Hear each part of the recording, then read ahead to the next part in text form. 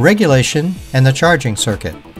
Under the hood of every car, there is a power team that furnishes energy for the automotive electrical system. This charging team has 3 members connected together. Let's meet them one at a time and see what each one does and how they work together in the circuit. First, of course, is the battery, old powerhouse himself.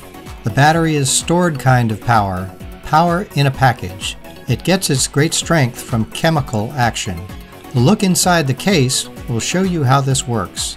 A simple battery element is made up of 2 unlike materials, a positive plate and a negative plate, kept apart by a porous separator. When this element is put into a container filled with a sulfuric acid solution called electrolyte, a simple battery cell is formed. When the plates are connected, electricity will flow. By connecting many positive plates together and many negative plates together with separators in between them, more powerful elements are formed. Regardless of the size or the number of plates, each cell of an automotive battery can produce 2 volts of electrical pressure. When the 6 cells are connected together, the battery produces 6 times as much voltage, or 12 volts, of electrical pressure.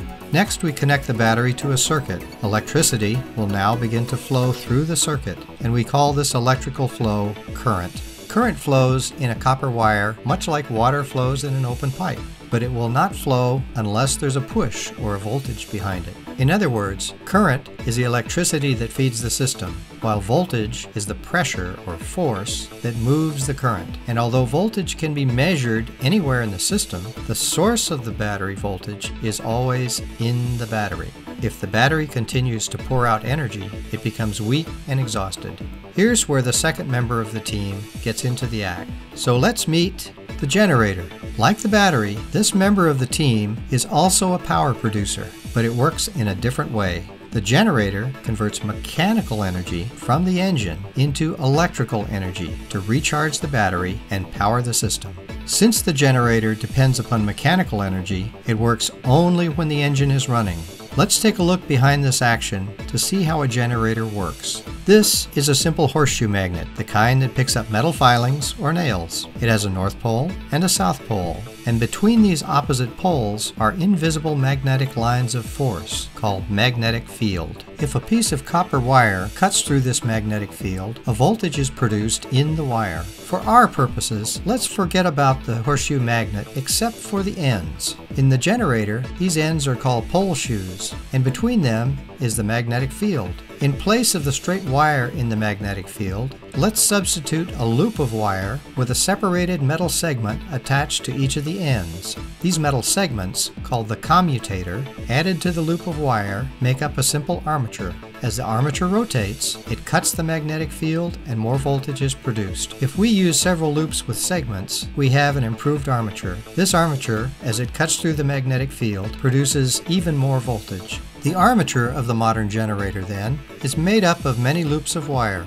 As it rotates, it cuts through the magnetic field between the pole shoes, developing electrical energy. Riding on the commutator are the brushes. These pieces of carbon are stationary bridges which pick up current from the commutator and pass it along to the system. Next are the field coils. These are many turns of wire wrapped around the pole shoes and connected across the generator brushes. As the armature begins to turn, current passes through the brushes and into the field coils. This current is called field current. As it flows through the windings of the field coils, the pole shoes become electromagnets. As the armature picks up speed, more and more field current flows through the windings. This strengthens the electromagnets. And when this happens, voltage builds up fast. Since the generator, like the battery, uses this voltage or push to move current, it must be controlled. This is why it needs the regulator. This important member is the captain of the power team, the guy who calls the signals in the charging circuit. In the regulator case, we find 3 units: the cutout relay, the current regulator, and the voltage regulator. In simple terms, these units are 3 electromagnetic switches. We'll watch them go to work one at a time. First, let's hook up the charging circuit. We will show current in the main circuit with red arrows, current in the field circuit with blue arrows, and voltage levels in the battery and generator with green flashes. As shown here, the battery powers the electrical system to start the car. It will continue to power the system until generator voltage is high enough to carry the load. The first signal is passed as soon as the generator voltage rises above battery voltage. In other words, the generator is saying that it is ready to charge the battery and power the system. When this happens, action is taken by the cutout relay. Enough electromagnetism has been built up in the coil by generator current to operate the switch and close the points. This completes the generator to battery circuit.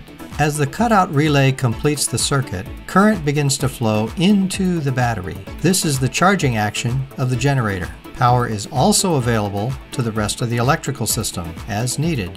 The generator will now supply power to the electrical system as long as the generator voltage is higher than the battery voltage. When the generator slows or stops, generator voltage drops below battery voltage. Current now starts to flow from the battery back to the generator. The cutout relay immediately opens or breaks the circuit, preventing the battery from discharging into the generator. Now let's consider the second electromagnetic switch in the regulator. If the generator is allowed to produce voltage without some kind of control, it would knock out the rest of the system with too high voltage. That is why the generator needs the voltage regulator. This device controls the generator's field current. Field current enters the voltage regulator points and travels through the regulator frame to ground. A closer look shows that the voltage regulator uses a voltage-sensitive coil and a limit-setting spring to limit generator voltage. The tension on the spring allows the current to flow until coil magnetism is strong enough to open the points and break the field circuit. So let's assume that the generator builds voltage until it reaches the voltage regulator's top limit.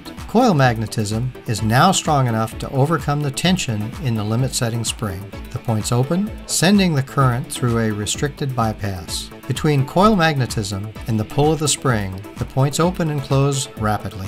In this way, generator voltage is held to a safe limit, and the battery and accessories are protected from overheating or possible burnout. Now, there may be times when the system will call for more and more current, more than the generator can safely put out, and this is why it needs the current regulator. Like the voltage regulator, this electromagnetic switch also controls the generator's field current. Field current flows through the current regulator frame, passes through the points, and completes its circuit to the ground.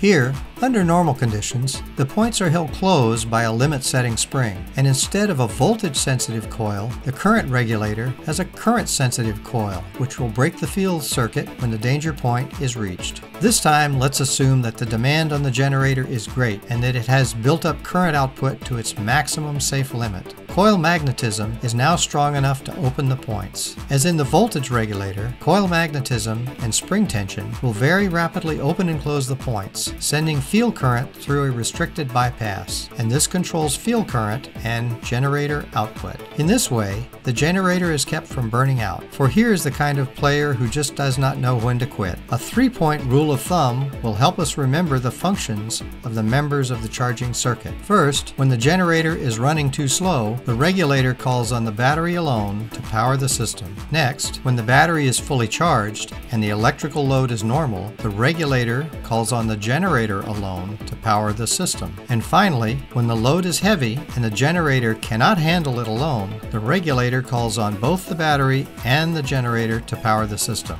So we see this electrical charging circuit, the battery, the regulator, and the generator, is an efficient power team, and if given reasonable care, will give long and dependable service.